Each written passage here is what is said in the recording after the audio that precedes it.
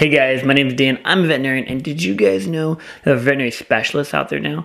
Veterinary specialists is a really common thing. As a veterinarian, guys, I went to school for 8 years. I did 4 years of undergrad and then 4 years of veterinary school. And then after that, I started practicing general practice, where I do surgery, and I do medicine, and I do basically everything under the sun. And then there's some things that I don't do because it gets too complicated or too extensive or surgically too much.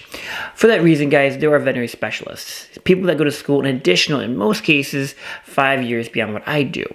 These veterinary specialists include, but aren't limited to, guys like ophthalmology or eye work. They remove cataracts, surgery, where they do major bone remodeling, plating, pinning, medicine, where they work at really complicated cases and manage things that are above the general practitioner. Oncology, where they, manage cancer and have different protocols for chemotherapy and radiation. Also, guys, dermatology. So there are a lot of different specialties out there now, and a lot of veterinarians are pursuing those. Now, those specialties, they can get you answers, and they will do an excellent job because that's all they do all day long. But a veterinary specialist is more expensive, and it's more time-consuming, of course. So when you're thinking about your doggy, one, that's why I encourage pet insurance anymore, because my goodness, these specialties are really expensive. And two, if you go somewhere and you want to get it treated, you want to do everything possible. So having pet insurance doesn't limit you on what you can do because of financial restrictions. You just think about your doggy or your kitty and what's best for them.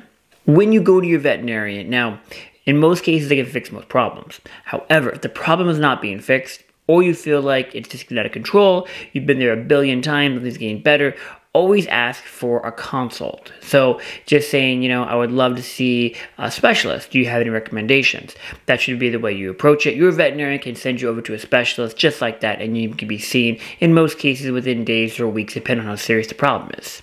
For example, when I get a really tough neuro case, I will send them to a neurologist. If I'm not sure what's going on with the seizures, or do we have meningitis, or do we have some kind of funny brain lesion, I want an MRI, right? And I can't do a general practice, just like a human can't do a general practice, and an MD can't.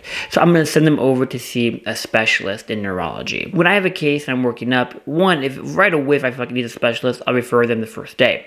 Number two, if I have a case that's not getting better, it happens a lot in like dermatology, ophthalmology, internal medicine.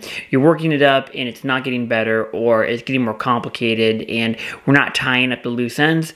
In those cases, consulting, have the veterinary specialist look over your case history, and then having them hopefully conclude the case with resolution, diagnosis, and treatment is the best option.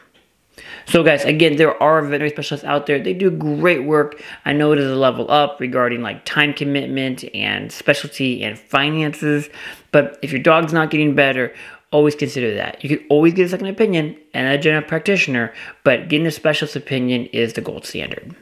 As always, guys, thanks so much for watching. I greatly appreciate it. You guys have a great day and take care.